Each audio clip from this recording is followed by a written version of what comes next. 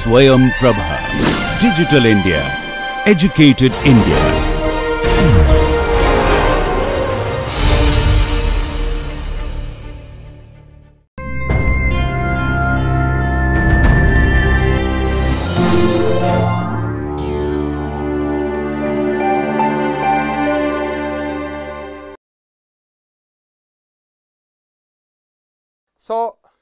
So this question is how to find this generating function. That is the biggest hurdle. To do that, we have to find out the generating function by the so-called Hamilton-Jacobi equations, right. So I call this as the HJ equations. So what are so HJ equations are the first order, just some information, are the first order non-linear partial differential equations whose solution gives the generating function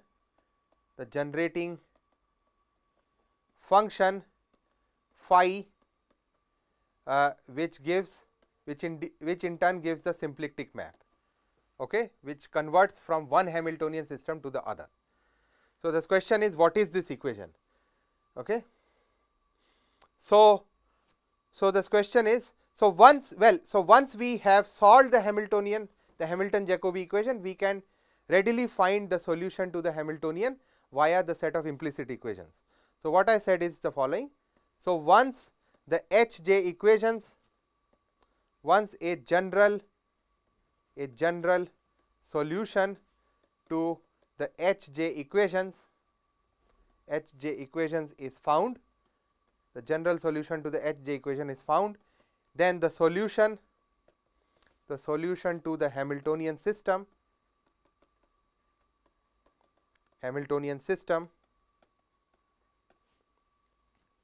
is found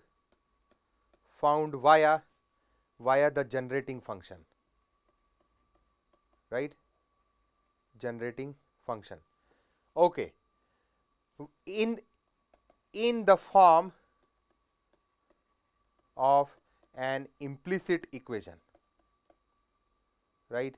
We are going to see what do I mean by this statement, okay, very soon through an example, okay.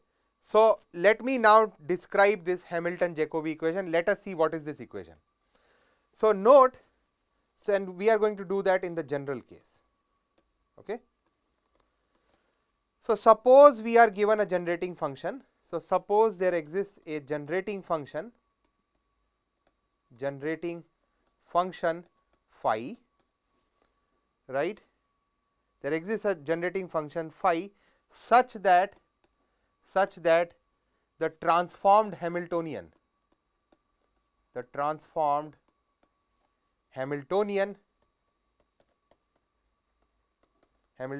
H hat is 0. So what am I saying is, the generating function is such that the Hamiltonian in the new coordinate frame capital P capital Q is identically equal to 0, right, as simple as that, right. So then it implies that the symplectic map produced by phi, leads to the following set of equations. Qk dot is partial H hat partial Pk and Pk dot is partial H partial Qk, right. This is the regular set of Hamilton's equation. Also the symplectic map produced by phi leads to the following. Notice that since H hat in this new frame is 0, so the derivative will also be 0. From here I see that my Qk will be a set of constant and my Pk's are a set of another constants, right. So which means that since I have the Hamiltonian in this transformed plane, phase plane is 0, let us go back few slides. to the equation I am referring to. Notice this particular equation. Notice this equation that I had described that I had written to describe phi. So now I am saying in this equation I am going to plug h hat equal to 0, and when we do that, we get that. So this relation was. Let me call this relation as D.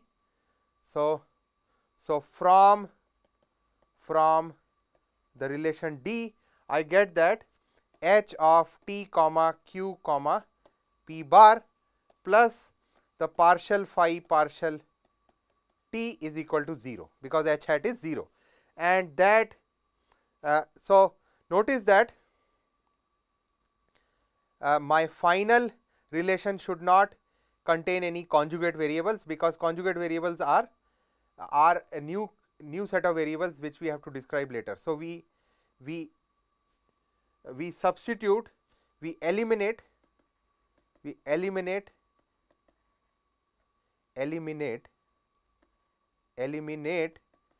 pk's using pk is equal to partial phi partial qk. Eliminate pk equal to partial phi partial qk. Okay, that is by our Hamilton's. Well, that is the relation obtained from the generating function itself. Okay. So when we do that, I see the new set of equations are as follows. I see that h of t comma q bar comma, so we get a vector set of relations, namely partial phi partial q1, partial phi partial q2, and so on, partial phi partial qn, right, plus partial phi partial t is equal to 0, right. Okay. So this is the equation we were after, and this is my well known Hj equation or Hamilton-Jacobi equation. So to find the generating function, we have to solve this first order nonlinear partial differential equation. So this is dot dot dot, and let us see what is the power of this equation. Okay. So let us look at an example. We revisit our example of geometric optics. Geometric optics, where our functional j of q bar was integral n of q bar times 1 plus q bar dot square dt, right. Okay. So in this example, recall that my Hamiltonian h of t comma q bar comma p bar is equal to this following function, minus n square minus p square minus p1 square minus p2 square. That is what we had found in that example, and we are going to replace our pi's by the relation for the generating function, right. Pi is by del phi del qi, and so my Hamilton-Jacobi equation in this case will be h plus del phi del t is equal to 0, or my h is the following, but I replace my pi's by del phi del qi. So I get that this is minus n square, n itself is a function of q, minus p1 is partial phi partial q1 square minus partial phi partial q2 square.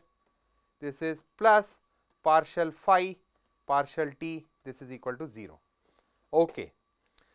So we can simplify this equation a little bit by taking this partial phi partial t on the other side and then take the square on both sides.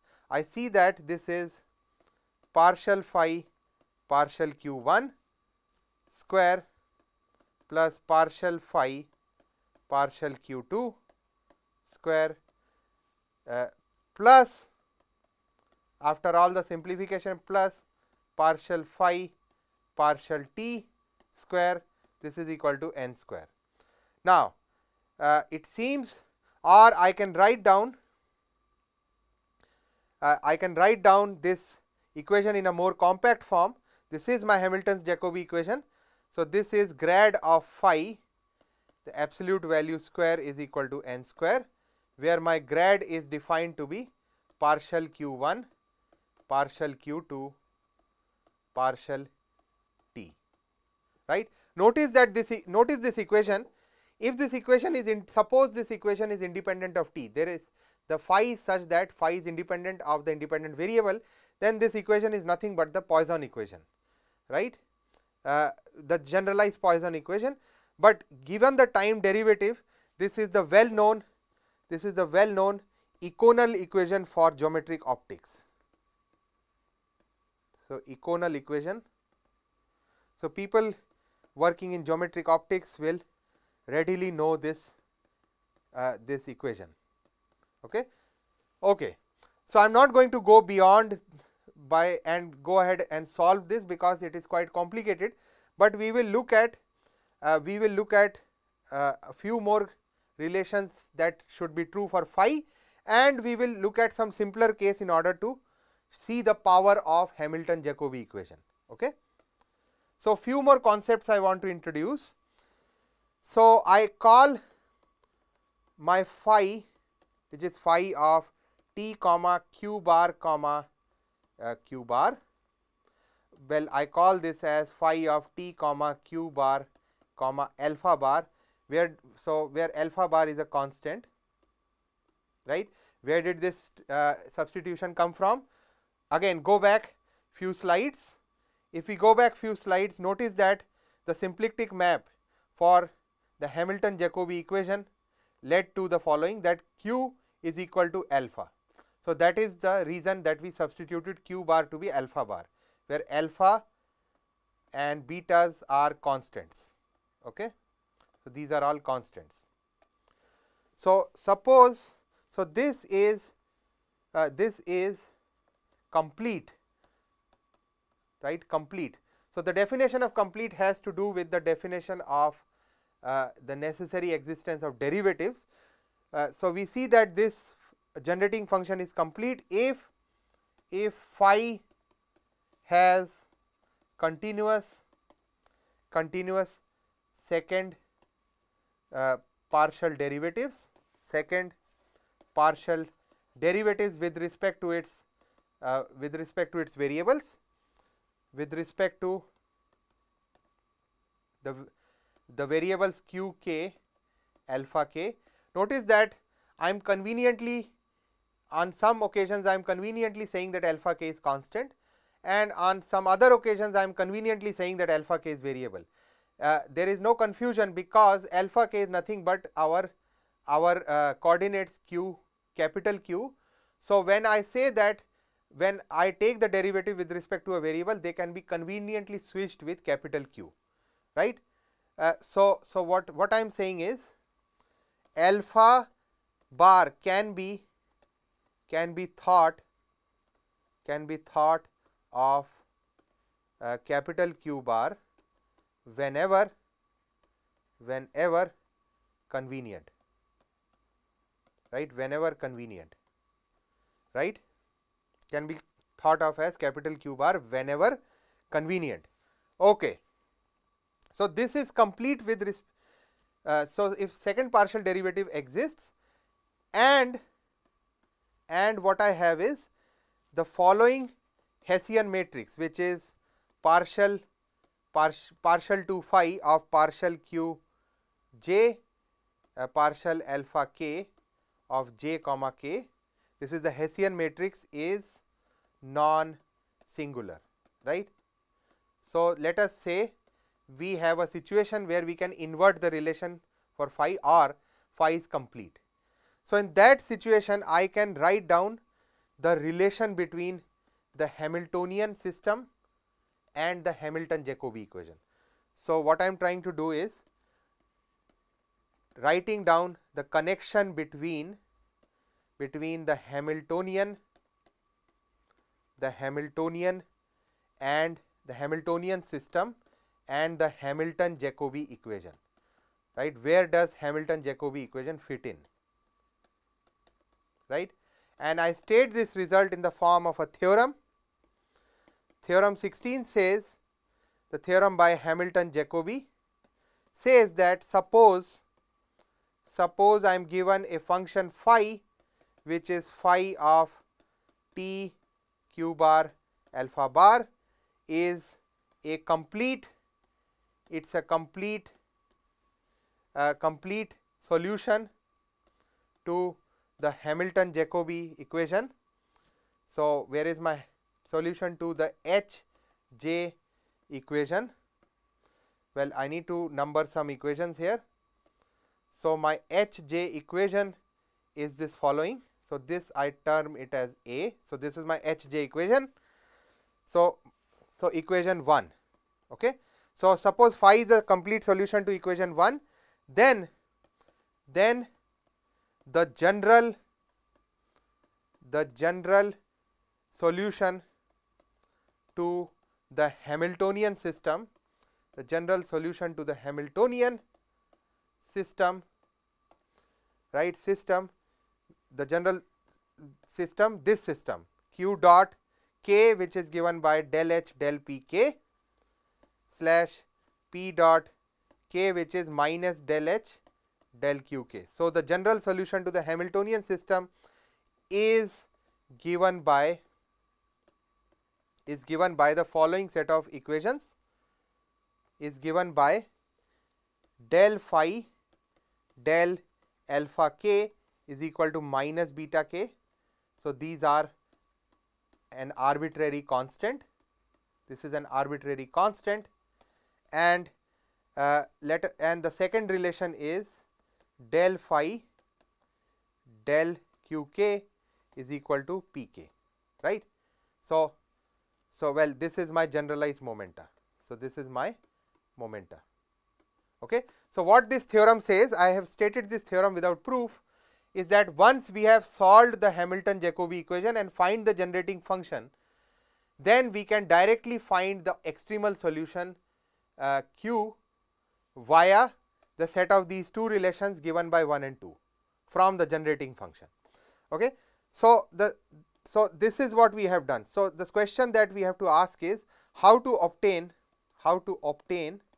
So, this is the gist of this theorem, how to obtain a solution based on the Hamilton-Jacobi equation, right.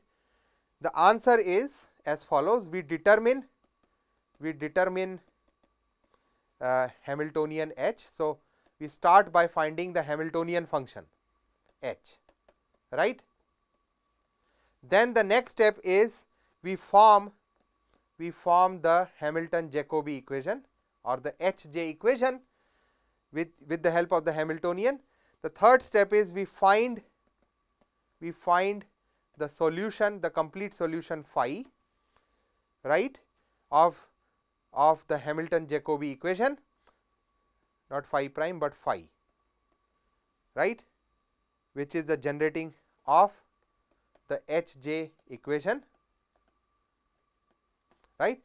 Then the fourth step is we set up, the moment we know phi, we differentiate phi with respect to the constant and set up these two equations.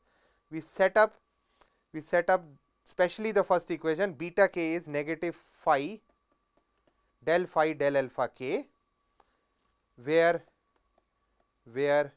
beta k's are constants, an arbitrary constant, and finally we solve for n equations.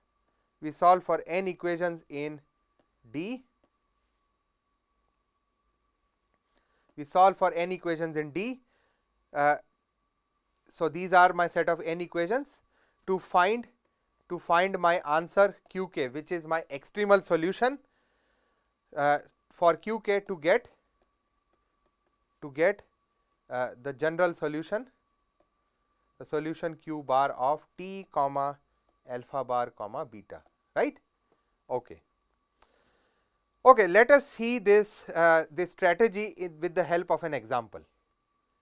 So this is the example I have in mind. So find extremize f of y given by this functional from a to b y prime square dx. Now this is a very simple example, and I do not want to solve this example using Euler-Lagrange, but I want to use the Hamilton-Jacobi equation, and we will show that the solution obtained is identical to the one obtained by Euler-Lagrange. Okay. So the first step, the step A is to find the Hamiltonian. So the Hamiltonian is given by, in our previous lecture we have shown, if this is my f, my Hamiltonian is given by minus f plus y prime p, right, where my p is partial f partial y prime.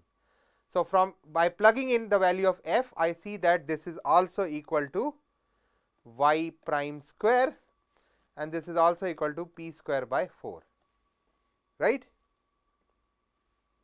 Now from here I see I can find the Hamilton-Jacobi equation. So that is my step B. My Hamilton-Jacobi equation is, my independent variable this time is x. So x is my independent variable, right, independent variable. So the derivative partial phi partial t will be partial phi partial x. So I have the equation as follows: del phi del x plus the Hamiltonian which is h of x comma y comma y prime, right. So comma p, right. Now I replace my p with del phi del y, right. Note that that is what we have said earlier. We replace p by del phi del qi. In our case qi is y, or the dependent variable, okay, and set it equal to 0. So when we do that,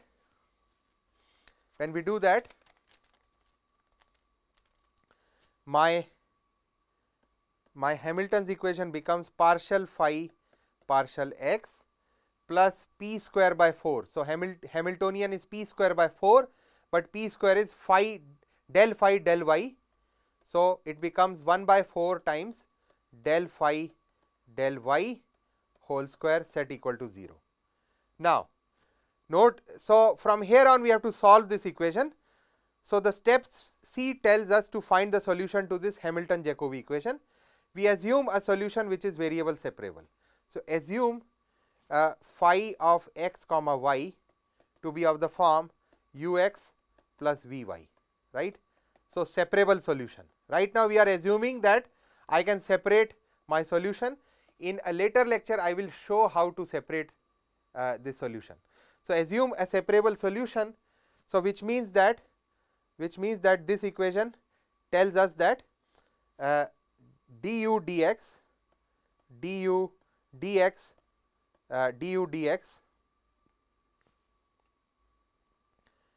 so du dx plus 1/4 dv dy square is equal to 0, and from here I see that these two are equal to each other. Note that this is completely a function of x, this is completely, so this is a function of x, this is a function of y, and they can only, so let me first rewrite in this form. So this is equal to minus of 1/4 of dv dy square. Now this is a function of x and this is a function of y, and that is only possible when both are constants, since they are equal to each other, right. So which means my du dx is a constant. Let me call the du dx a constant to be minus alpha square, right. Okay. So from here I see that u of x is minus alpha square x plus a constant gamma, right. Now this means that 1/4 from the Hamilton-Jacobi equation, plugging in du dx, which is minus alpha square, I get that 1/4 dv dy whole square minus alpha square is equal to 0. And from here I can solve for v of y, which tells me that v of y is 2 alpha y plus beta. I do not care about the sign of alpha here because alpha is a constant, it does not matter, right. So, I have retained the positive sign here. So, which means my generating function phi of x comma y is ux plus vy, which is also equal to minus alpha square x plus gamma plus 2 alpha y plus beta. And I see that so once I have the extreme the generating function, the next stage is to set up partial phi partial alpha equal to a constant, let us say equal to a constant. Well, we have note that in phi we have 3 constants, alpha, gamma, beta. If we take the derivative of phi with respect to gamma or beta, we are going to get 1 is equal to a constant. So, there is no new relation. So, differentiation with respect to gamma and beta gives an identity, 1 is equal to a constant. So, there is no new information. So, this is quite trivial, right. So, now we are going to differentiate. So, we are going to differentiate with respect to the constant alpha, which is this constant, right. So, when we set up this equation, I see that the following relation comes out.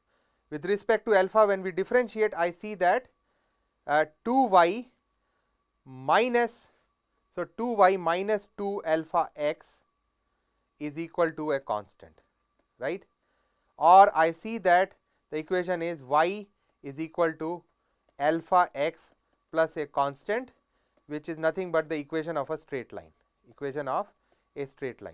and that is the solution to, or that is the extremal that we have found directly from our Hamilton-Jacobi equation. Let us, before we wrap up our lecture session, let us quickly look at the same equation or the same formulation via the Euler-Lagrange condition. Let us find the extremal via Euler-Lagrange.